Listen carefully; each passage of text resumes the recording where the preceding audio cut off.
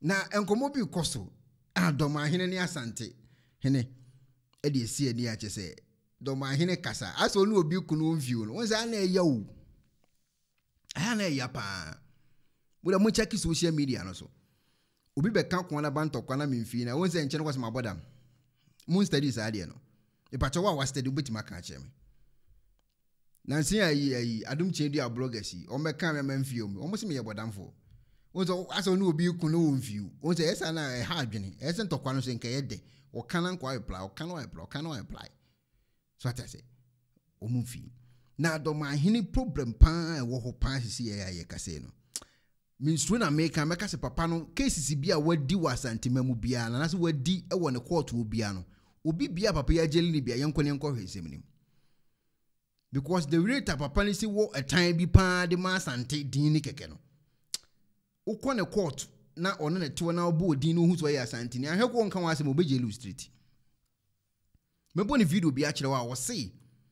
ono se court kura wuli e de massive fear process ho ahwan a because I ko di Asante nchen no kwaro obe bu asem no so na wasan so akwa dem high court judge wu ena we betima fina no mabu ase me ka se me se meko ebia ma babs nchen de nka me maka bom yakumi on sa tan kasa ni bi na me ka ho asem no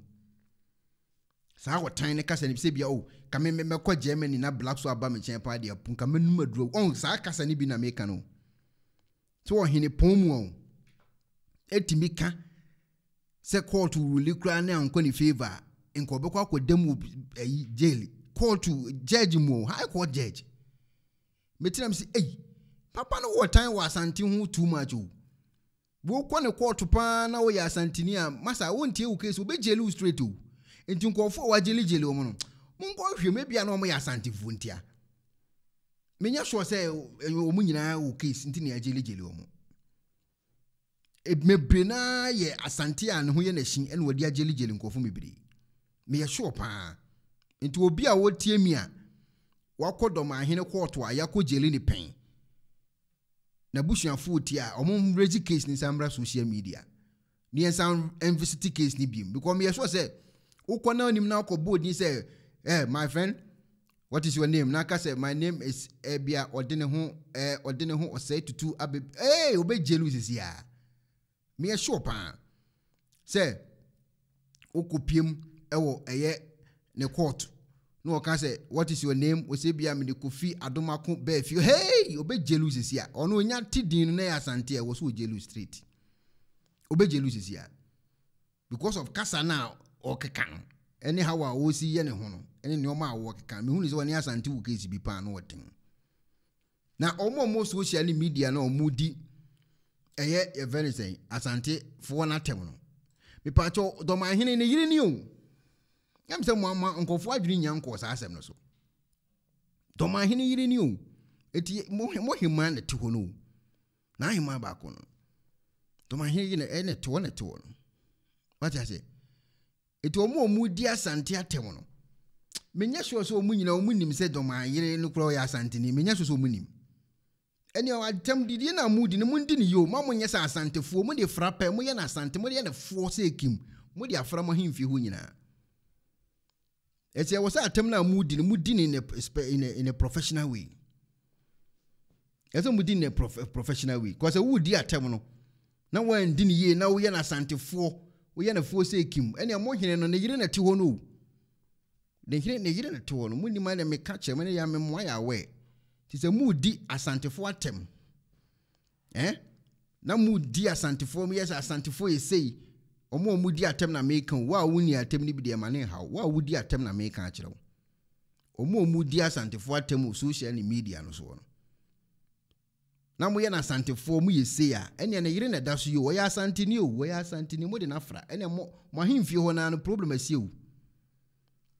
na ni mo himfie ho na no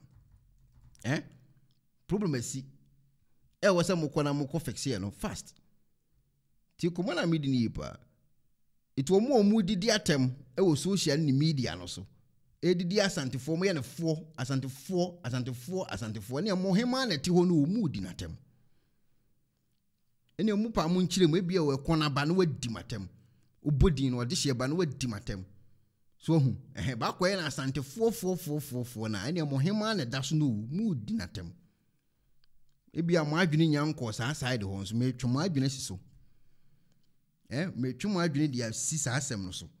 se be mo di atem ni yi mu di a mu bi a kwana ba na apeso odi matem wa bom din no wadi matem so de hye ba na apeso obudi natem bom din wadi natem ba de me ho ahi ekofra Asante fo nyina ene mo di afra mo hemfie ho a mo hemfie ho problem asi straight o mo na da so no oni yire ni nice unzo mo to kama enti mo amudi atamu ndi ni ye mu ndi ni professional way very important okotena ase a wo di nkomokora wo kan yo wo se me ba be kase me yire atumefo se ma me nka asem bia di asem beba na me yire wo ya Asante ni pio o kan ma me mbon san fa nkyerɛ wo ono ana wa confirm wa ha wo ma me mbon nkyerɛ wo o ba kasa idie ono kwa anhwe ya na odi bibia ire abetom ananya za ne me ba dwam hai nyire oye santini prekope no ma mo ne nse na ba wo ba no se wanhwe ye no to bombwa na woche se wan hu se ne osite no niema bebre obekọ etiawo tie komoni yo se me ba life na me yire ekwana ba wafre last week kwan kasa ye kura in the life a okono kasa ye a wo kasa atobo me yire atumefu no ma betina abontin masaka ene mbe kasa me yire ka chem se me mama no me hwe ma no kasa ya me hwe yi pa ina na se ma wo kan yi hu ohina wo be kasa ye ya futu a wo wifi di ama wo be kana abontin na se wifi nim se wo kasa bi a problems ti komone so ese wo hia coaching na yi o wo ankasa se wo hia coaching team o me coach wa ankasa ohina ya tufo a obatena dwomu kan state say me yire tumefo nanka nya se nanka me gbeku so nanka akire aman yin de ba akọ nanka ba yakọ dwantoa na mo ngodwam nga se ya kasie bi so adikana abaka bibibi akire ntina de menka ne kase oba kasa idie ono kwa abuchafo me kan ko de ase we de o se ohina obe kasa ye oyire tufo a wotimi kan bedwam se me yire tumifu se me hwe ma no kasa yi na we kwan kan bedwam we ku anhwe ya na odi bibia ire abetom ananya za ne me ba dwam hai nyire oye santini prekope no ma mo ne nse na ba wo ba no se wanhwe ye no to bombwa na woche se wan hu se ne osite no niema bebre obekọ etiawo nanka nya se nanka mi gbeku so nanka akire aman yin de ba akọ nanka ba yakọ dwantoa na mo ngodwam nga se ya kasie bi so adikana abaka bibibi akire ntina de menka ne kase oba kasa idie ono kwa anhwe ya na odi bibia ire abetom ananya za ne me ba dwam hai nyire oye santini prekope no ma mo ne nse na ba wo ba no se wanhwe ye no to bombwa na woche se wan hu se ne osite no niema bebre obekọ etiawo nanka nya se nanka mi gbeku so nanka akire aman yin de ba akọ nanka ba yakọ dwantoa na mo ngodwam nga se abusiafo ne yire tunufu but oye senko obeto bombo baako owia no wakodwan wafa na no masan akodwantoa tinkomo na wodi eni yo ko asebia me yira freme ekona ba ene me sro me nkan se muhunu bia mo ani na ho me si yo na minim se me team cameraman wa ha me wo editors gina ha ne ade me si ma me nkan kwa asem ene me wia na ma frɛ editors ne cameraman ma kopa acha wa ma me kame be kan wona mu an se editor be kan guma sum se wo yire se me nkai wo hwe ne wanka na asem bo ekra ye kan dwom asem bo ye nkan wo dwom na hima tufo a yemfa madwom kura meka nesa wo yiri nimpa se problem de o ye na ninje ho nesa wa fi nim de se de o ye no mpe nesa wa fi nimpa se de o ye na ninje ho se wa fi betimi aka kire wo dem se enne ba bi a wo kɔ no hwa no kasa yi na se we na nange nkala bontin o David, wrong, cry. David, wrong. David, wrong. So what I say, when there's someone catch up a police station, the chairman, maybe I'll call you. I know what thing. So, and come over why you dinner bontin, sir. So what I say, Obedini now our bontin. I feel to for still now was one thing. Oh, back as idea. Or no qua. And share not the BBI, betum, and I ne me badwam hai nyire oye santini prekope no ma mo ne nse na ba wo ba no se wanhwe ye no to bomba na woche se wanhu se ne osite no niema bebre obekọ etiawo nanka nya se nanka mi gbepuso nanka akire amanyin nde ba akọ nanka ma yakọ dwantoa na mo ngodwam ngese ya kasie bi so adikana abaka bibibi akire ntina de menka ne kase okay afi yanto asem no so now okotena adwom ekodi nkomo nana kotena adwom nana Dormaahene kotena adwom ena eja okakobọ nkomo okọkyerẹkyerẹ de ekoso ne de eba ne ade di asem na akoso wakodi nkomo bi na sa nkomo we na astrike conversation wo Ghana nkofo kire se no high court judge ntimi nni nkomo bi sei Ghana me bokoko Ghana for na sanka bibia mre na so 70 ne yi tenio asem obeka no onim de obeka nti wo so odinka bokoko ma membo video ni si we dem wi a mechire mu akire mu me mamu code akrachefo obia pa onyeda on ponchi na de beka no se ne dictionary wo bia phone so mboa beka paramount chief na chi bibia ni wo bio Davida kasan wo ya ne asantefo aka paramount chief achi unhwa paramount chief benachi uhwe brofu ma na chi no bi ni wo bio Davio asan wo ya aka na Ghana for wajeje niama no so dodo otumfo oyamanyene sa otimi momanyene Davida otumfo ya manyene otimi momanyene asembesi enti dumase hene fiapre hene yesro no otumfo asante hene otimi nyane manyene Davida so far as I remain the president of the Bono Regional House of Chiefs otumfo otimi mfamanyene ma abra mementi asie enye possible o tasao kwato kura ka meda mabuso nam kura medam amabrofo baba bayim na menkam na mane nya tentene ye nua fia prehine otibia asase so wobonoa mo amra na abonofo nipa na otena asase ne so no yamfa janto anko na nanmanim enko srabe okay afi yendi kodi ne nsem na wo kan ade konti amese owo time bi ana wo bufo bi woni mu no eni sa video we no ensem a wo kan no high court judge na ekasa yi ono obetimi ahye emra wo court obetimi de ne hama na hwe say ham fancy wo de hwe de gnan na wo jelewu ono no hye sa amra no wo court wa anaso o ma judgment bi wo court wa ono no pese obi diso Ghana ho e ne court so ogitum na odiso ogili wa tiase ne ko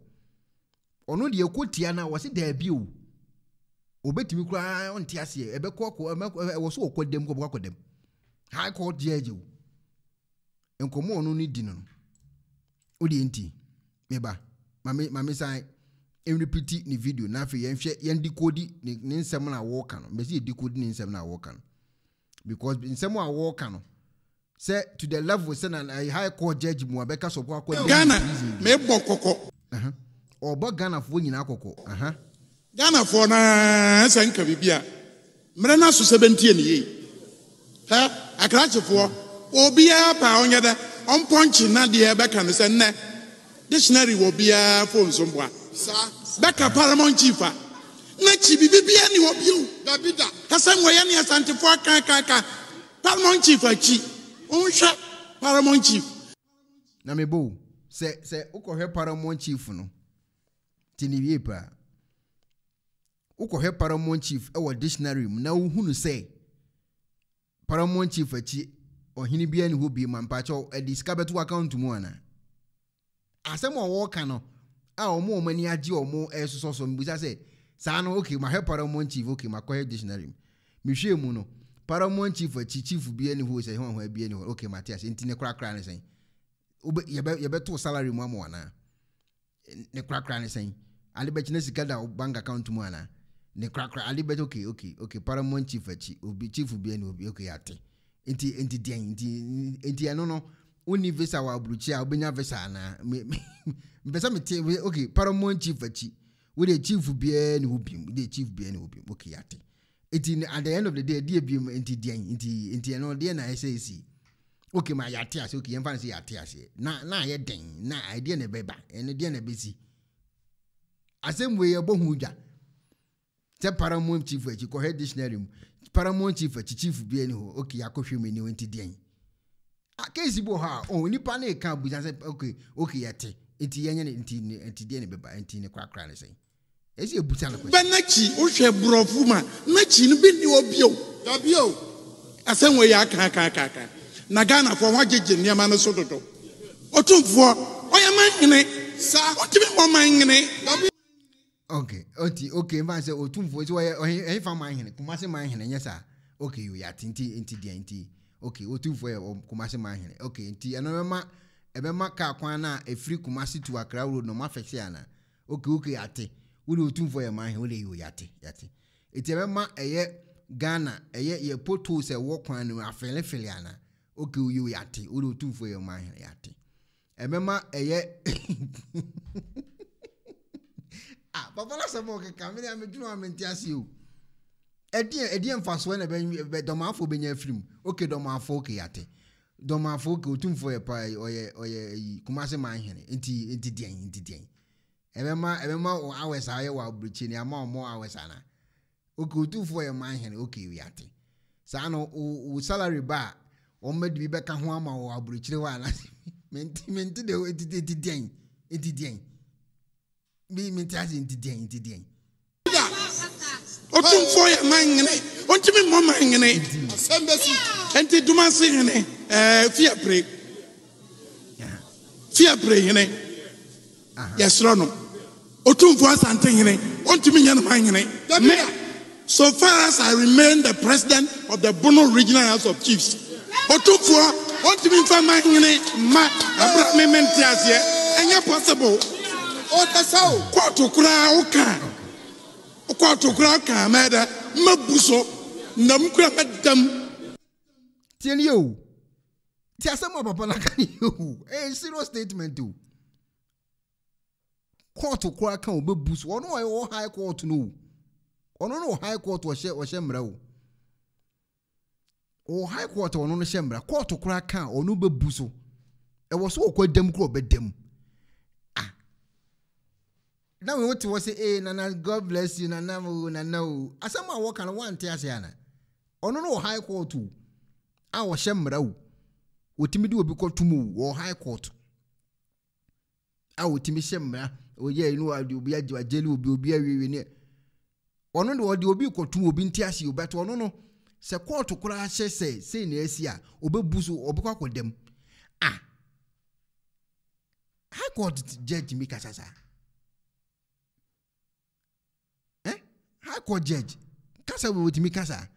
etina me kasa nkofo me bra kɔ ne court hɔ a ɔmo ya asantefo wageli jelo mo rofrof eto ɔmo kyeda nchecking nkofo ya jeli jelo ɔmo wɔ Ghana hɔ no ɛwɔ ne court no me bre na me sure sɛ ɔmo nyɛ bɔne ɔya asantini kekenti wageli no ɔya asantini tin wageli no ente sa pa high court judge timi kasa ɔno be bu mra so ɔbɔ akɔdam adi asem so krani ni nyina so wonte ase se wo ye kuro bi man hene wante ase de ne mesumi asem ba kura ni aba behie asem ba kura ni aba behie eti domafo na mebu se we de e pa na be ya amamo sansensem mu yi ne de e pa na be ya ho ebe ye se o de fasa ade ache quarter shemra na mo hene se wo ye wo buso mo man hene se wonte ase wo buso ya chi na kwa akotum enti de e pa na be ya amamo amususo sanse mu yi amabrofo baba beyim na men kam na mane nyate wati obekwa akodem amabrofo na abeyi no ne so wadi daso tim tim komo na wodi yo tina me so ofra brofo no eti na ofra brofo no oso obekwa akodem na brofo aba abeyi no se o wadi daso okay akom ni nchiremu okay afi na Martin story na se na se kun na wo kun ya yi ni nyina no nim so okodam mu abunufo ba beyi no you okay you to wo akodam na abunufo makwa akoyi no okay afi na manya na idea ntene ye nua fi ya prehine otibia sasem so wo bonoa mo amra na abunufo nipa na otina sase ne so no yamfa jantu anko na nanamanim enko srabe okay eti Dormaahene be kasa wiye no ana lawyer Maurice ampa babo ntin se miss me lawyer honest na se so bulu na no onom be se miss waja so bulu no ntina na adwene mu ba krakra ana Maurice ampa babo ntin wose no asemu Dormaahene ken won we lawyer na onti bi kurada se judge wo se obetima akodam nyina obebu mra so akodam onti bi da inti Maurice ampa then you come and tell the apart to stop using it nyachum association hatred. That's why I don't go to them. Ghana Association, conference, me could be that. Association by force. You attack Confederate Army. Meanwhile, other lawyers are NDC elements are talking nonsense on social media and radio station. You are not warning them. Now let's come to even the High Court judge. Judge Benson, Dormaahene,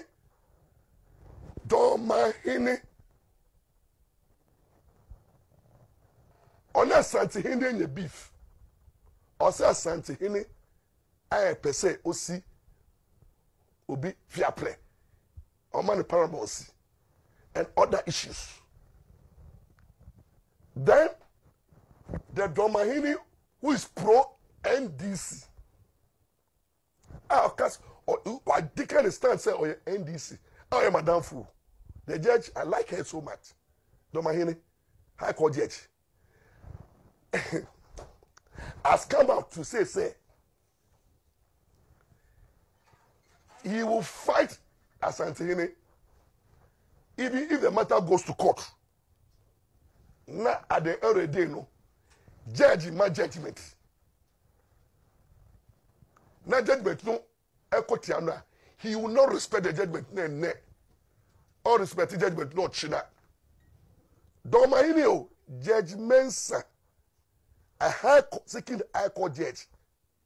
is telling us say any ruling from his own colleague he will not respect it and everybody is quiet. Timuro souls members of the Bar Association. Dormaahene Nana Bedu Judge Mensah is a member of the bar. Ghana Bar Association, you have no issue any letter warning him. Say, as a sitting judge and a lawyer, I am training and say decisions of courts have state authority. And the constitution say every orders and decisions and ruling of the court law should be enforced by the states, should be obeyed and complied with. A sitting judge said, if a judgment is coming from the court, he will not obey it. Ghana Bar Association, you have not written any letter to remind him. The Judicial Council, what kind of impunity is this? And the Ghana Bar Association will not condemn that one, but Governor Dambi, who just spoke in the mind, said, look, I think that the judgment, it's unfair, and he just expressed the opinion. But it is the statement, you know. You quickly come and you are condemning Governor Dami, but your own colleague, member of the bar, is saying that he will not respect the judgment of the court, ruling of the court. You are quiet. Hypocrites. And the Judicial Council, Chief Justice, and the Dormaahene Asante. You see, much says here now. Look, I'm getting worried and sad because when I realize that NDCD and one share judiciary more to say Chief Justice Esro, Judge in Yawa Ghana and Yamusro, because NDC for now Abumuhenya. I'm threatening you. You buy, we will deal with you. You will remove you. And my team lawsuits. And Dormaahene has the backing of NDC. So now Dormaahene is taking advantage. Say, oh yeah, NDC here is ready to face Asante because Asante is pro-NPP. Until now he can dare Asante and even tell the judiciary, say, but your own ruling I will not obey. And everybody is quiet in this country. And then people are comfortable. The so-called NDC, legal apparatus, like those who are making noise on social media, are not calling Dormaahene to book. The High Court Judge Mensah to book. None of them. Bebu is quiet. Bebu, lawyer Bebu, you are quiet. The comment of the sitting High Court Judge, which is highly contemptuous, disrespectful, and by this time, you should face this very committee. Why are you quiet? Tamakulomo, you are quiet. Sasumu, you are quiet. Abangbagumu, you are quiet. All the end of it say those people who are talking about ambulance case. No, Dormaahene have sent a warning to you. Say he is about the law of the land. He is also there to any ruling of the court of the land. Serious statements. And Dormaahene says that he doesn't fear. So me now jelly me abeko. And I mean abeko court now come and rule against me. You see the impunity at Dormaahene and the Abba. You want Asante to come and talk on Kasa. Because the judges, and the Judicial Council and the Chief Justice, if you don't do something about this, and then the Ghana Bar Association, you are quieter. Don't expect people. Look, 2024. When the man stop with that nonsense and impunity now, you may see what Ghana now. When the police lose control, the army will never go. Don't talk about power. Because currently, NDC for when the police follow, so the police and Dampari, they insulted Dampari and weakened Dampari to say, if the police cannot hurt. Judiciary solution, the weaken my mama two lawsuits. For most of the body, Lawrence body,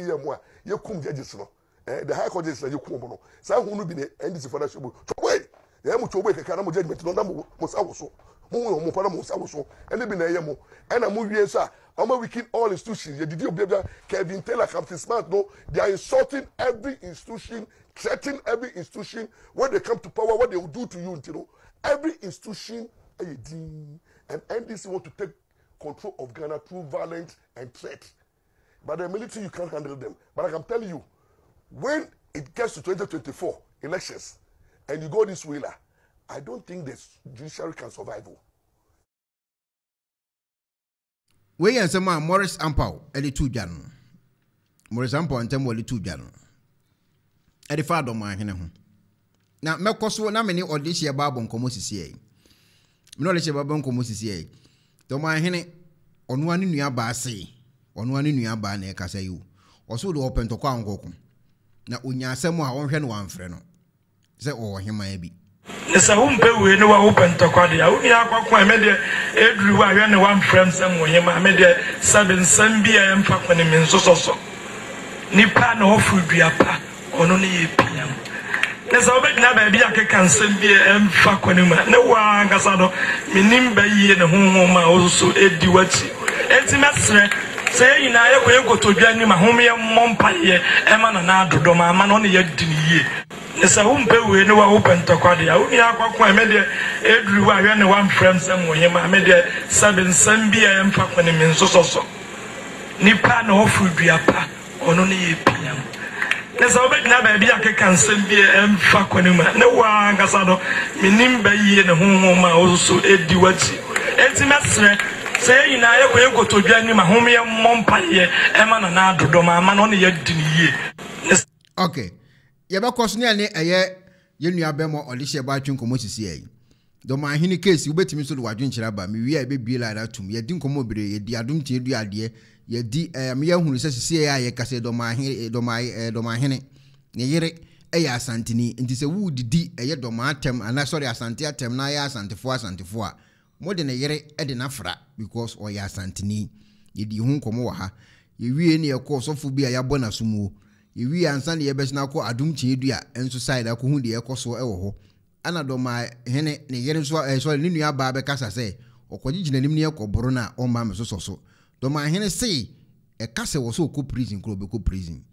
yamfa we ntwa le share ba na me hwe comment oba comment section akofi asma abaso oba pagimfo a e wo so ma babs e wo so Marvin wo so A class e wo so sa so na ye antibroni enso ajoin ne Alberta e wo so nana ye kwaku dua enso ajoin ne live na sama ne ye kan eni sese ukopiem e wo Dormaahene ne koto na se ono ne kire eye dwam ebedi wa asem na akokire ho so ya asanteni a kami bia san ha papa no ebetimi amia jelu straight on tre on pre ho kra be ma why free there otemenga metunka pa boko there na yebetuma ko dia na se video na ye se ya otemenga se wona wo metwa right yankasa na me she kitchen Dormaahene case ne da ho ne edi hu nkomo na mahunu se wasoja bia na wo kirekirim Dormaa ene bono asem bi wo ho de na pese o kan fasa asem hu right akona ba de wo ni se yen chia busuafo nyina na yen na yenua no nyina se yen remind wo mo se Dormaahene Asante bono ye nipa baako na for the purposes of education eno ntina ehun behia se sense bi wa ye chirim na ye nchirima yismi sua bi frum de atian se ensama wo kan aya na Dormaahene no nsem a wo kan ye eye niam bi no ba ko ya mamre ne amane esem ene ba ko so administratively which is the so ye government employee na so ye adwuma ma aban now ye mfa no aban ye adwuma de ma aban a taxpayers money ne de tia ne ka eho ena na wo ka se ono as a judge wo say impo se woni asantefo anasa asantehini nya asem na se ekopie court wa obede obebu so na wa ye dey ene bu ko ba kodem na abonofo aba be yi no ehwa asem no ene hu hia ye se yenhwe se ye se constitution no yama ye nyina ya gye atum se a judge de won di asem na de obeka bia no ye final it any levels of all the court system the justice system from the circuit court to the district court and then to the high court to supreme appeals court and then to the supreme court of the land no this is GP obi make bia no sa bring dey say ye adwuma nti obi a oye judge bia no so a substance and say or certain level of intelligence bia it's hard for you to challenge when it comes to say public domain nti judges no obi a mesha no ho e na omo nyina so nim say once they want the citizen to respect the rules and say the laws of the court no every judge must also respect the laws of the land. Samra no a ono afade akwako di Ghana ni asem te wodi wo ye bone a na ye se Ghana ni ye di wasem se wodi so no. Ono nso so esese odi samra no aso. Nti ontimi mfa oman ne mra no ento adeja and I said the Bruno friend say into repute. Now, so what you say anytime obo hu so we beka say court to cast ma menyin to be one you and the state. Say etina bo say obi court to cast na ye cast bra court no amakra ye de bra ye bra contempt of court. So yeah. Say when ni court mra so a yetimi the contempt of court timba bechew. In fact ye court na when man kan wasem ye kra ye eli was asem sa contempt of court no. Okay, ma me example na mo hwe hopes in you say election 2016 so ka say hopes there no ko to was asem we hu. Yeah. E ko na ba otemenka. Metonka pa. E ko na ba otemenka. Metonka odi sheba. Hello. Odi sheba. I'm say my line I drop. E ko na ba. Odi sheba wo so metonka pa metonka. E ko na ba otemenka. Oh, odi sheba mama here dey say metimi Esa oni sheba metonka.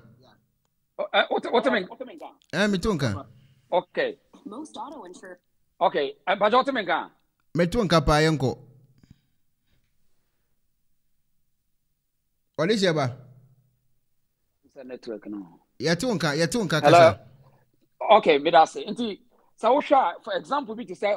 election that are the election petition. One say the Stephen Atubiga, Samia Uku, and afi probably boys no nya say content of court ti wo mu nyina bra na election petition so be kaya e mo mu nyina akonya aban mane right nti kire say as a judge bia nim say onim say the utterances e public domain bia is supposed to be measured now one life example for us to believe say law no mo operate no e so my bia gitum it any circumstance bia obehu a judge bia sorry atia mara bia no it tells you say there's something wrong now otie say okay, or no as a high court judge, yeah, the taxpayers' money in the Dormaahene ka judge mensa. Now, or no as a betna public domain. No catch yet that we the young people say. Assembly I want to say will be the court to Krana say a court make a determination of the same case here.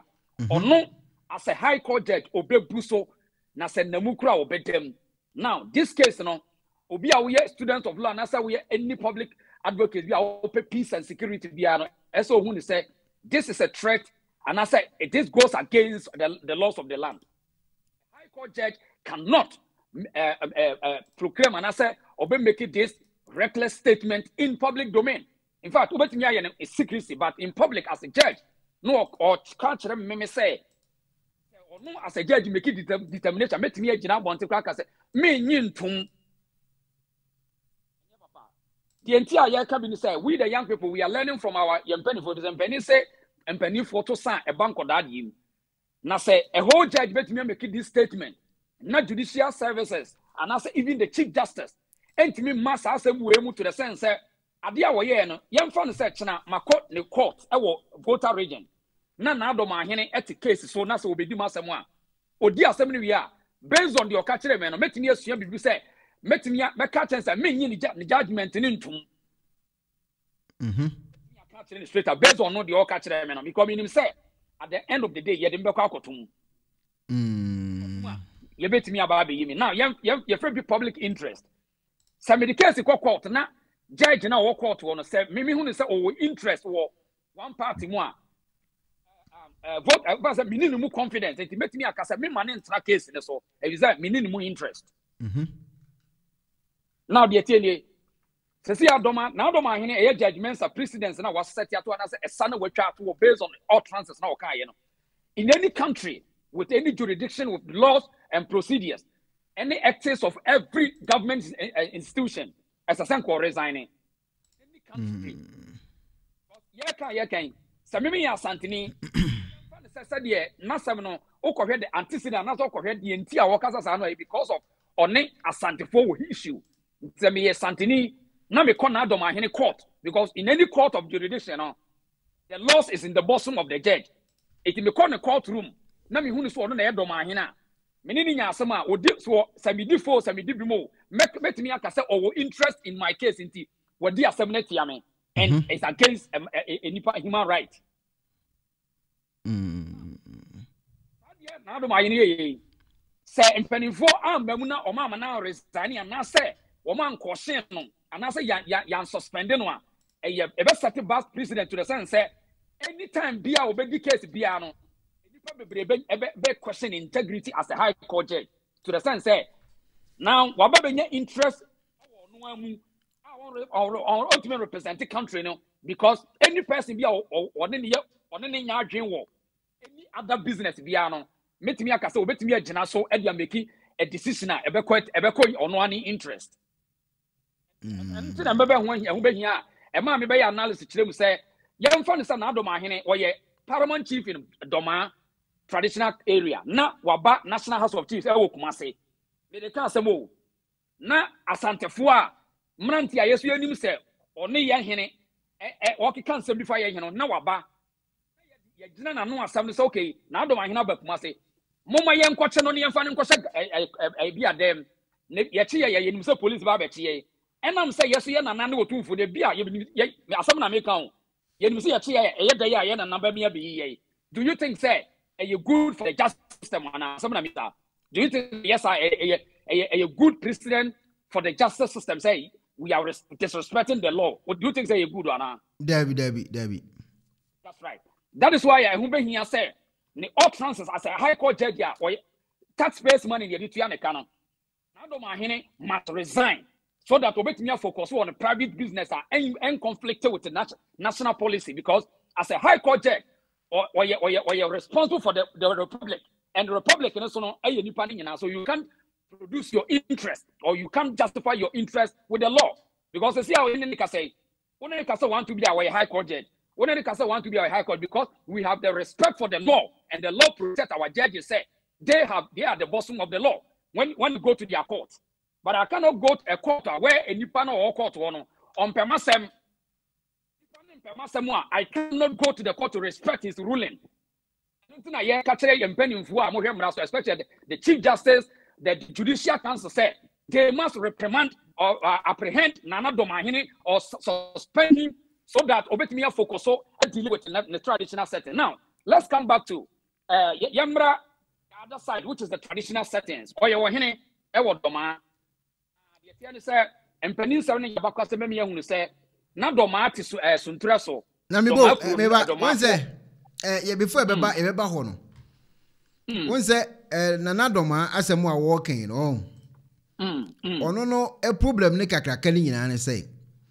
Otumfo nso eye man hene ono no asem wo no romudina so omudi di nkomo nyina no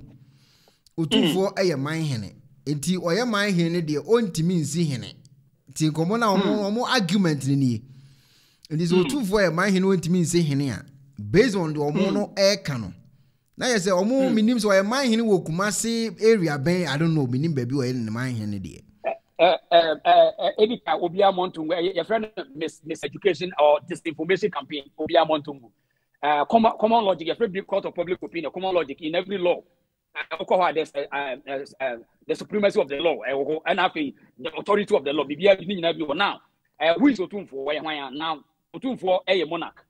and sign a constitution about where a monarch will lead a monarchical system. So when it comes to monarchical system, it brings us a kingdom. So, and Sunny Ghana, a term in a country called Ghana, as a constitution, there was a kingdom. A being Asante, Asante was a kingdom. A kingdom, yes, must have.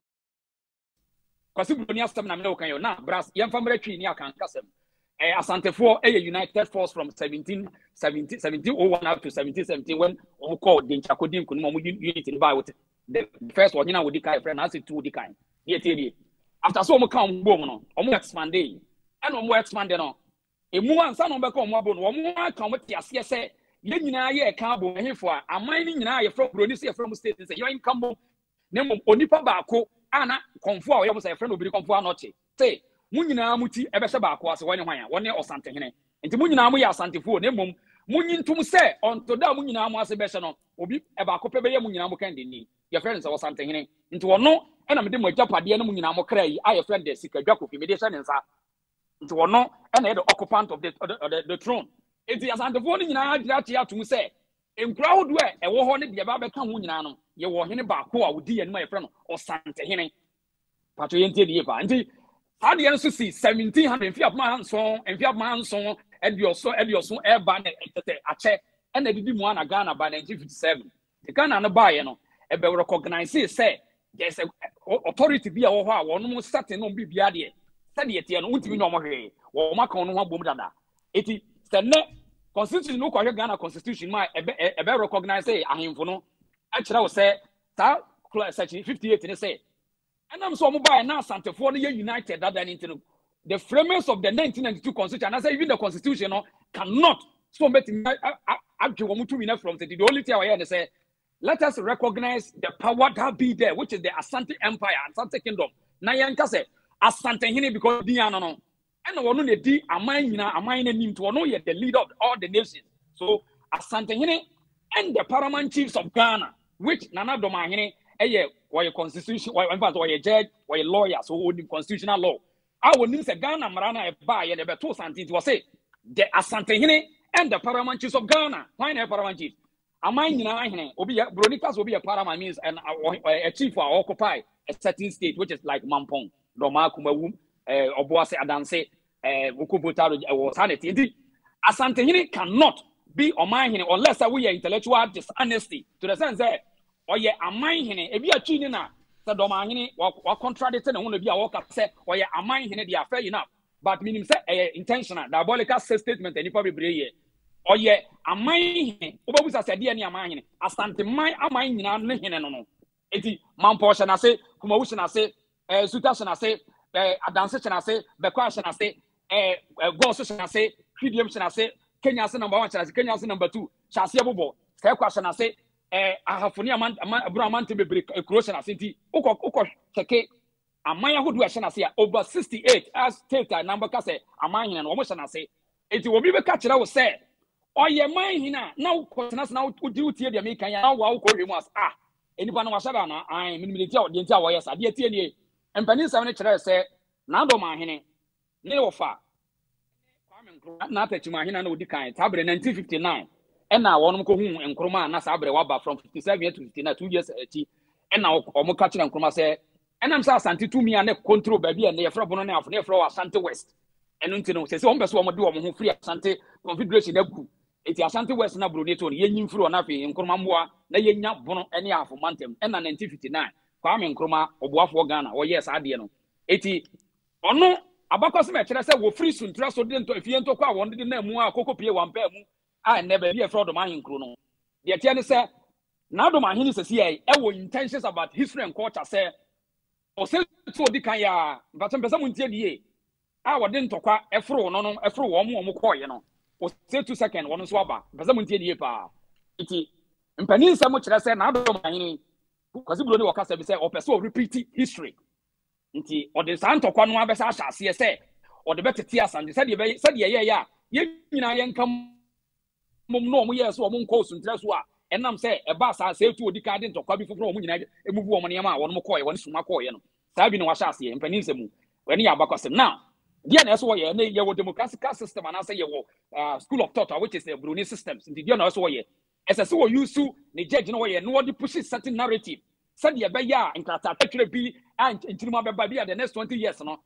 domafo be hunu say wo mo nka Asante ho na mo ya abonofo but wo kohwe a obi an kam ye na me pese musa na say na Dormaahene na wo free hin na wo ba Dormaahene sa ba bi ye na ye bono na wo free hin ene ye one question na wo ye bunu ni ade nti ye se wo mo ye enuanom no wo ye bunu ni na sa wo so so a bisa say ofiri hin na betena ba bi o wo sese e kire wo se wo ye santini na de beba na betimi am na accomplish sa de opese wo ye ne se mami fa nko traditional settings na Ghana Ministry of Chieftaincy and Regional Integration and as affairs okobono ne afmantam wo ase se o machechimti ye wo bunu east and then ebono eti ba bi na Dormaahene wo sese a ne ye bono wo mo 70 paramount chiefs na enam se Asante hini wo tumi a ne nsase bebre wo no esuro e wo na Dormaahene na montie one say okobono ho a ye wo 17 paramount chiefs de tie edikani ewu Adomase traditional council ye wo Badu traditional council Banda Brekum traditional council Doma Drobo Gininim and Dape Krom Kwatuma traditional council and afi Nsoko Nsuatre traditional council Odumase number 1 traditional council Sampa traditional council Sekwa traditional council Suma traditional council Sunyani and then Wenchi which is 17 paramount chiefs now Asante hini to me was our area ho na wo da dansa na Ghana ebenya independence na ya Asante West no because it was administrative naming but it doesn't take the traditional power which is the traditional power in the hands of the Asante king ana Bruni beka no it is an kroni bebre wo hia ensoko ha say breku wo hia breku traditional council o se bo Asante hene Dape Krom o se bo Asante hene Kwatuma o se bo Asante hene oba ha sia Sampa Nansi ya ne hunsam de bae wo se bo Asante hene Sasuna oba behwe Nsuatre o se bo Asante hene ena ugwantini sunyade ensam oba mu nyina konti sa wo hwemu a so mo kwa akoto aba se mami sanfo we so say next month all regional house of chiefs what about to aba bono ka ho eti na Dormaahene protecting the traditional interest say so wo makwan no one create confusion was our area bono region area ho no a Asante hene bebo amanhene bebre bisa Asante hene ntade maka obita tumi a wo pagya na ahemfo is that wono na ma obi amanhene e wo na sasa so eti enam say ho no dodo na no wo mo so Asante ntino Sisi na me no ka say sampa ensam no mo so obu wie pe sampa aba be ye man na gafra do to sumi no aba be ye man hene enya de mo koto aba sa sampa hene obeto aba ma do man hene da onte ase sa so na na ifia pre apagya ne niam na okomenhia say opeso ye man hene so tumfo nya bɔ ne man hene say kim waba be ka number no ho obeka number no ye to aba onto ma na do man hene the president of the regional house of this president eti when we nya strategy ntina o sha ase say ne on keka no on pre onye se wo ko amabono traditional area name o yes a ebrofo ni nyina beto oba mana maintain the position as a house of chief president. In fact obesa push it to the sense say ye will be a omo sha ase during the 1980s mo ye friend ebron champion ebron on se kumase ye asantefo ne ye kumapem omo so di biba ne wo fa odi kan ne di biba ya ne friend ebron champion omo so kire so omo kabrofo nyina abom ebron chan yapem sa na kasa na se kire eti eno so betimi aboa ma ebunofo no dodo na beka se Dormaahene unified body na wo mo atimi akon no ho bo kane de kenye bone na mbom sa wukum jadiga na sa wo se Asante ana sa wo di wo create a mayhem na wo di build organization de enye fi se sabi yase mo emo adoma na omunam ne yase ma wo no nkoche ma aboa bi anche aboa bi anwe data bi enanum da ne ba bi di na ato opuro wo sori ya na wakwa kowuram Asante so nye Asante kuro bi enkofo bi asabe wode aniyan ha ne betimi abehunu hunu mo ebi ne se nanso mu hwe a de yakokkoso ya woka na nkura ya so mu woka na Asantefo na so mu a ebi hunu se ebi a de ntokwa emfa ntokwa bi ama bi se ye pe kuro bi ama ne Asante abekon pacho Dormaah. If you check the landscape of Dormaah enye kuro kese Dormaah nye kuro bi e betimi aka se be kan Asante ntokwa ensi ena ye mane nsi na de omu ne se ye nuanom no wo mu ye yere no wo mu ye mpana ye ma wo ye to ye busuafo wo Dormaah e wo bono ne afomantemu eti ye ntena se ema na Dormaahene and distorting history on tiny history man instituting interest no one creating to come manfa ma Asante any abono any hafomantemu and until ye near brace every day we will create this awareness. One, administratively, which is the government, for them to take action against Dormaahene as a high court judge. Two, traditionally, we the people of Asante and Ghana must also speak the truth to expose traditional mind games. I will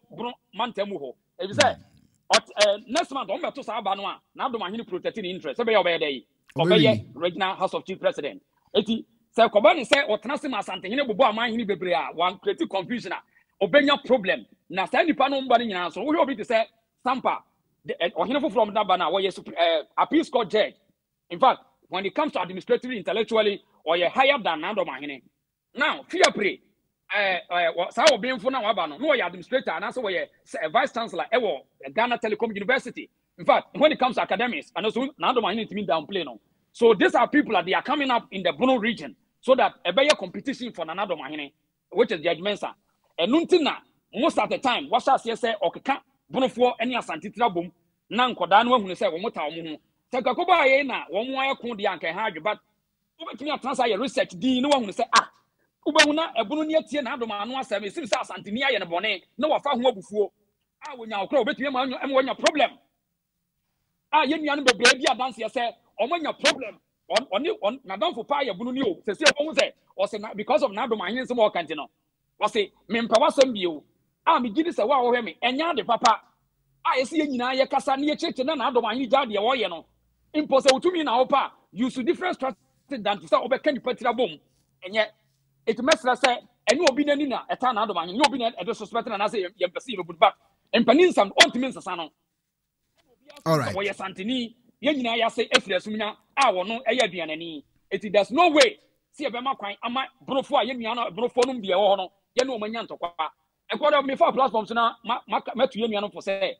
Moi, Moya Sante for a beer, the Dormaahene, when you want to acquire a bono for Miss Remo. Now, Dormaahene were very intelligent and were Okuta strategy. Someone can hear Namakasa, a bono for you now, we have been a problem. He said,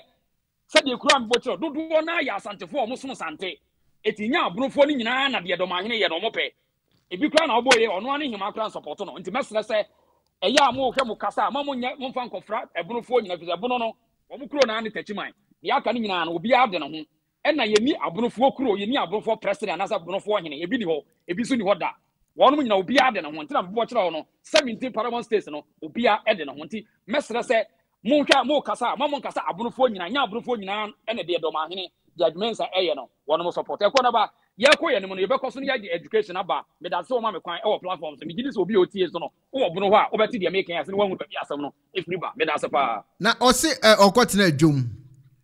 ne ho kani etu ne fo so okwa akotena adwom no o hwe na no ampa be so so wate sa message tama okotena adwom no o so ofri fie na aja ne ho kani ka che ne se o hwe na no ka se yi na o hene emua ne yiri tu ne fo na oli betena bedwom se de wo kan se na yiri tu ne fo na o ka o hu ni sen de tie se won se empani se ya di onum to ne de gyina atwero no ano na wi ase se wonimu ano wabusa na do ma aheni a wodie no me gidi se de wo ye se ba bi yedu de wa ma question aba ho fi se wo hene de se bi ye se wo hene bia no se bi ho woni hwe kro wa bakan na wo hene de wo se wadwene mu do wo hene bia adwene mu do ti ntino ye se won opani kasa bia adware ye ne nso asa de tie ne se ansa na wo hene ba bia na no aka asema ma obi atie no na e kire so wa plan wa bon afa ho adwen but wo hwe na do ma ahena se bo kan ye se me yiri kra tumifu a shida bi se oba himfia ho ye wo mpanifo mutu a ohenefo sai kofole tu ohenefo kra wu no manim davi se yentimi nyina di se wemu ne tu ohenefo na wo aka se se ne na kra obi tu no fo de ne na se sabia mu na nya nsasem eni ho ba ye wo omo mutu na nafo but na omo mutu na nafo ye mfa wo ni makra mpo di se na ne de final authority eti moment na do ma hene betena bedwam no waka se me yere kra aka kire me se me hwe ma no ka se na it tells us sense adwase nkom ase wo hene no onye serious ase wo hene no comedy agro ne so but enye fekura esa egu ya henie nanu ase egu ya mamre ne amane nanu ase fi se etena se mo ka ne bedwami ese nkura ne twetwe no me mpen sa me wofa no no me ye nani enye ye ahenie enye comedy ahenie enye nkura agro sa ye enye nkura agro wa henie obibi ni ahenie ye mfa nkura agro nye ne sa de wo ye no me nyini dase wo hene bia wo any part of the region will entertain that but as usual na do ma hene kwan ya wafa so wodi na henie no gura to pre wo ye no ofisi obefi se bia na ni nye ho a ke be better se obegya akunya ne bi na wagya si wo no wokọ ne ba bi dan se wodi akunya ne ni betutwire fom no waka se bia me di agro na se ahenie no de wo ye ne de me nyini da so obi kwa wo doma no wo traditional council na ni beji de wo ye no okay na won se Dormaahene ekasa ye wo edwamu anu wo kire se se court kura ebu asem na obetimi adane no na wakwa akoda mu prison ne ho ahwan no video bi ababo nti omo kire se opem so nso aka bi pen mebo 2 videos bi amwati ti mu nsem ne ye mebo no 2 times na wa kire wa adwene wo de opem so kan ye ho minimal quality am ye me ti o pa me my it said me pese asumdwe ba na wo yam support e ko nin kusi min ka se makoto biara jo ense san wo Ghana mem hata jo ne sigurante ase jo nye santehine jo okay to me tu ni pepi fu ama anye ye enya de am de bedwa wo ho ne no ane se jo afutu de ensakra ni pa jesen sohwe mem akonwasam de wo biara ni ho ade am de beto so obetun aka so de kobra bia transa na mebie ma no ma hwe ne no kura su nyina aka na ya wo so ya santini jo Oso ya santini na pa akonwa di no sante hin se na tie na so wo mpe na de o de kwa wo de kwa wi akoto no bua hin fa na abedi hin no santimem ha de santimem ha de ba bi esikadwa mitumi kodro biara so ma manim meso anche me ma me mfa nhye on sa wonya hin na nye sika na edidi hin no ko ne do de hye mojam na edidie akonya ye odia so akonya ye odia na onni sika na so una nan mo pewa akonya no hwe jo me and my it said me pese asumdwe ba na wo yam support e ko nin kusi min ka se makoto biara jo ense san wo Ghana mem hata jo ne sigurante ase jo santehine jo ekona ba jo yeah what is uncle we meaning what is our video there oh me na say aja be yesu ma PNT we dey atini na okay we no mo te e kire se opim so nso aka bi pen na de what who ni say ma me ncho de tie ni ebra osantoma wuri aka sa asemu we no me no kasa sisi e Ghana amamra no no before sana even Queen Elizabeth ebe Ghana de ama Ghana sa de no that's what say osantini wo ye de or a monarch for arbiter, or the authority for arbitration. Eti Ghana sisi ai. Case be any who something beko any court or something beka some case me Ghana beka some mano. You see, my nyage say you say you compare a spoon to shovel. me say before ansan ye be Ghana constitution no there was an authority. How authority no administration and a cast what this authority na from months but montie nie me no kasa se sie asema wo kan ye wo dia ko supreme court any court na ko say wo kwa kwa say Asante say monyi ni case me na be cast court be cast one for man because classify and say what the authority for arbitration and ntina so every case be a national and sensitive to be when it comes to civil cases civil wars Asante ni ye frɛ no ko so onko kasa asem no tie de make no that statement we or ye ne bra or refer to them say no answer no be cancel do so ka say me asem bia me no kore Ghana mraso nim say sa no ye eti no no timi di asem a na asem obedi no in the level of even the court but omuntie nie say obi ka to so oboa ko bu say every lawyer say Asante ni di asem a in the government administrative system say ye classify no ye classify say it's a court and na make a ruling enti no work and or refer wo mo say munnimu a me ka kire mo say me nka asem e ma court say ni master he say oye authority and won't mean for you bia metoto sa asem no unless say mo to sa constitution at work na dey it is obi kasa or person wo sheda ka say otumfo asem kan adai obi above the law authority otumfo your authority the entire authority okuta numbers and okuta certain power from all to me nyina na say enya Ghana asem ne ye kan nti ono said ye work na asem enya because of the constitution ni to me ano mo order that some way also ye try to be kakra bi but or refer to na him for ne say ye mfa na sam nkoko emra wo ho e ba sa akra na tell say ne wonyene no ni ho no ka say so be so okay be business so be so obedi hene wa Asante mem na de kokko ne ebua wa ene na asase be na obedi sa hene no wo so no and every court even the justice system every him say otum forecast my final because answer no be the enti on beka say final na say enye se bia we bigger than Ghana baby ono ni traditional area na say baby odi na kunya ne de wo mu nyina ate ase say wono na the authority of all the chiefs or monarch with authority bia bigger than Ghana mra na obi person David me say ko bisa every lawyer no one can just otumfo anu asem ye dey how do Ghana recognize otumfo anu asem sa asem no one can kire Ghana for ka kire obi a obedi ade obeso akire sikadwa kofi and some person who so akire sikadwa kofi dia you must respect any asem you be free otumfo anu beba okay that propaganda we here where unim Ghana when it comes to politics and traditional settings are ye di ne kobusa ne yan kanche why okay let's say omode no etoto Dormaahene ne ho de na emfa David Dormaahene ye wo ye chief Dormaahene ye paramount chief oni sa authority no won konto kwada oni organization oni ekuo kakraka bia te say ansa na Ghana ebeto no but o muntie difference no Ghana ba na Dormaahene any authority no oni monarch Ghana beto Asante monarchical system obeto the kingdom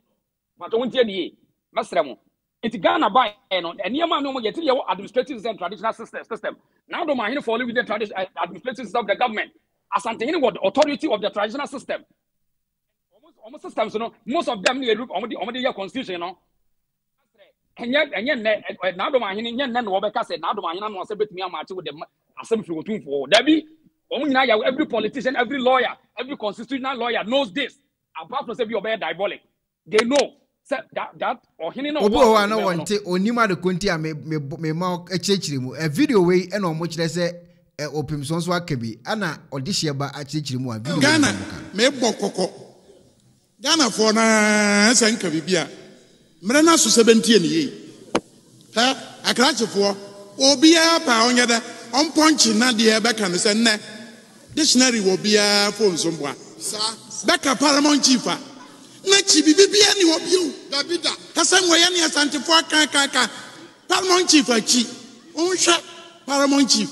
benachi ohwe brofu ma na chi no bi ni obio Davio asem we ya aka na Ghana fo wajeje niam na so dodo otumfo oya manhene sa otimi mo manhene Davida otumfo ya manhene otimi mo manhene asem besi enti dumase hene Fear pray hene yesro no otumfo Asante hene ontimi nya no hene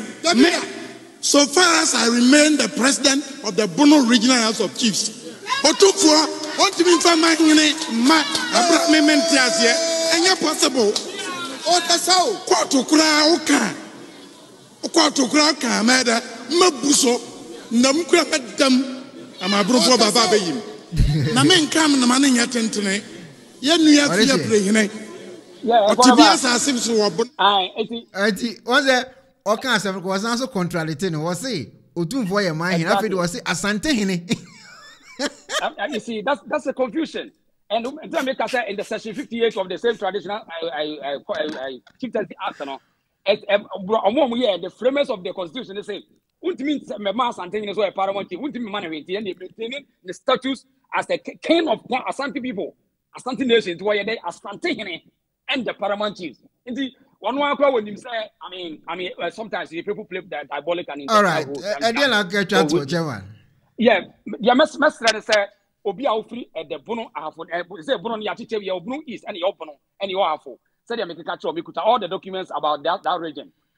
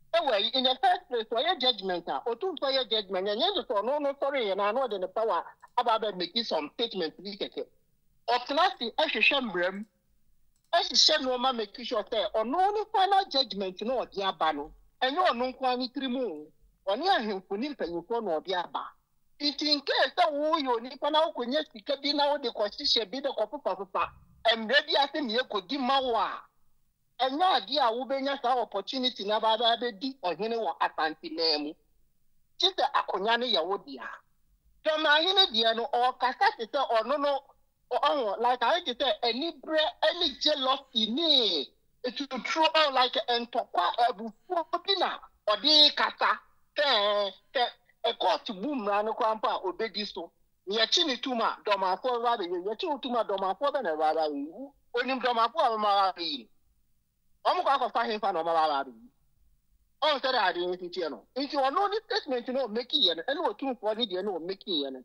Because the corona was on amount what to me, it can't influence him, ma. If you know 2 for before, no need in paying for that, and I can okay. Nana no more accept you, Nipa way, a chrono, or Hinano, or Nipa way, the energy, I couldn't take the money. Not the idea will be this because she more. No, the Costa coin this to them running woman one. Tell to me and man be here because of no 2 for no wakata. Okay. And then to Katemu or church woman. All right. Until that is the difference between or no one again and a Dormaahene. Okay. Also, into a view of the cassette, or 2 for make it as by basic statement in the dano. And yet, or 2 for the almost trust and almost jingy. A quarter platform, we know. But Jim by and a water, young Katakete, young no market. It is before I know a quarter about which the baby and what I can hear in Tatana, can not be on. It is impending for me back and call out or more program. All right. This is the contribution. Yes, I won't pay we no open to Quadia. I only have quite made every one friend somewhere. I made 7 Sambia and Papa and so. Nipa no food be a pa on only PM. There's a bit now, baby. I can send be a faconima. No one has a minimba ye and home also a duty. It's say in I will go to Johnny Mahomia Montpellier, Emma and Adoma, man only yet didn't. All right, everything for Obetima friend also the Wadin Chalaba. Oba comment section, me feed in this one. Comment me brinaba me bomodin akan mo na mpacho onyanko na wo so nko ade a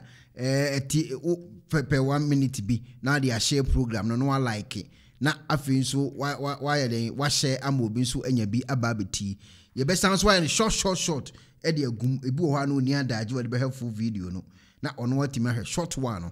internet say ehun komo so eno no ma me nko aya ahoma no so na me pick 1 or 2 calls bi hello. Hello. Yes, I was. What about you? We will soon be a person. Me so. Hello. Boss, you tell pa na also. Me will live for no so be na me person me so comment TV. You batch your kasa. Na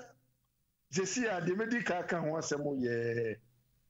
Asante hina asemo a wo kan ayelo ene de na Dormaahene kan no. Enna me person de kan ho asem kakra na masa ka ba ko aka ho no ano. Me batch you yeti. De asante hina asema na o kan no. De no person wo kira ani se efise nkrofo bi ne gina asante hina ni no mo kasa. No ne Ghana fo ne kasa. Ehone wo se hwe asem bia no ye wo ni nyina so sem so hwe na najima bedu die ne dia no wo koro Ghana fo se Ghana fo ntie no gine ehono kro nya danse se no ne Ghana fo ne kasa okay that na na otumfo die ne dia no ne nkrofo bi ne kasa sa nkrofo no wo kire wo mu amamre ne amanne ekwan ye fa so edi hene na se wanti na se wo se wo de be kokoto a na wa no na wo se wo ntiase a wo de kolesi di ma wa hene fa na abedi wo hene oh okay if say we bia ukuro manukura le bia wo de ukoto asema ye di ama se fa bedi hene no ba o mu nyintum ba bi te say for instance ofeso Ethiopia na do ba otumfo no ne enkrofo bi na ekasa okay ba ko so se wote o si asem bia ni ho a media court bia betimi adani ani da eno so no ne enkrofo bi na ekasa okay asem no ne enkrofo bi na ekasa eno wo kasa asem na kire wo kire mu akire mu kwa ye fa so edi wo hene eno de beto se asem no mu de balance bi di asem na uni awusa pagya de kokko tufu bi ana enya de a wo de koma court na ko kase asem a me madie no ma ni ye ntini court ni di foforo na Ghana no ano we kura ya no kurendi no ya na betiwi me ka sama misuru is oman no yan kan kure ansa ne baba ji independent no even 1957 1958 1957 no near otumfo second court and the court no ejina hot is a high court as our time no and someone near di ne boro half wo ni nyina ho na di bi otumfo ne net na mu di asem no abrofo ne wo ho e na abrofo no makwan ma sa court ni di asem a ne afre no otumfo second court okay mbenifo ni nyina ni dey no na Dormaahene onim o lawyer was Dutch onim ukoso yɛ akaya ensma yɛ different best ti free 1900 na besi 1957 yɛ independent no a yɛ di in wo sa asante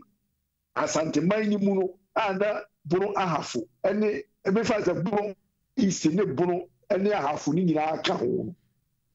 ɛhɔ na ne yɛ di nsɛm no otumfo second court ɛhɔ na ne yɛ di nsɛm ana edi na bi aniema asesa ana dia sa na tie wo Ghana obi anim sɛ sa na tie wokɔ akawa nsɛm a yɛ die ni nyina wo sɛ yɛ di nsɛm ni nyina otumfo second court so wo asɛm no be Ghana no yɛn ka no koro yɛ ɔman a yɛn ka no koro edi sɛ wohwɛ di na Dormaahene oyi ya me da he ohu de be pese me kire ne se na Dormaahene onte se wu ekwana ba na Dormaahene onte se me so owusu a me da he onte se me de enti America sa ne se na Dormaahene o high court judge and was high lawyer and this na agenda bi na wo pushia na se ofi se na utumfo one ne wasɛm a ensɛm charge mienu no wɔde aba utumfo ɔse ɔbɛgye aborofo nsase baako no ɛna de ɛtɔ mienu oni ho kwan sɛ wɔbɔ manhene de ɛtɔ miensa ne sɛ ɔno koraa no ɔyɛ manhene te sɛ wo mu a sese yɛ wɔ republic a otumfo no wɔgye tum sɛ emra na ɛwɔ Ghana ne yɛ nyinaa yɛgye tum sɛ no ne yɛde bɔ ɛbra enti adenti na Dormaahene onye kom sɛ nyɛ na agenda bi na opushi the political agenda bi na opushi na sɛ enye bibi ne wɔ pa onye di na ɔntwe Asantehene mfa ne konkoto secretly ebia yɛkura yɛnte de yɛbɛtia sɛ aba newspaper mu sɛ na Dormaahene ɔde Asantehene akɔkɔɔto ama Asantehene adifo sese yɛsɛ Asantehene kura wɔyɛ manhene te sɛ na Dormaahene Asantehene ɔno kura no Asantehene ɔno kura no ɔmni wo kwan sɛ ɔbɔ manhene Asantehene na saase biara ni buru ahafo hɔ buru ɛne buru isi ne buru hɔ no na saase biara ni hɔ nanki ate saa asɛm no enke no kura bɛma wo na Dormaahene no no kura wayɛ kɛseɛ watuma pagya Asantehene akɔkɔɔto amo akɔdifo endi sɛ ɛnyɛ agenda bi no opushi a me a meda ha yi minim sɛ ɛyɛ political agenda ɛkwan obɛfa so a obɛtete bono ɛne Asante mu ɛne Ghanafoɔ no bi abɛka ne ho na ɔmo nto aba ma MPP de Dormaahene yɛ na asia no ɛnyɛ bibi gidi onias bono man ne Dormaahene onias Asantefo bi ani asɛm bia ɛyɛ tie ɛyɛ agenda okay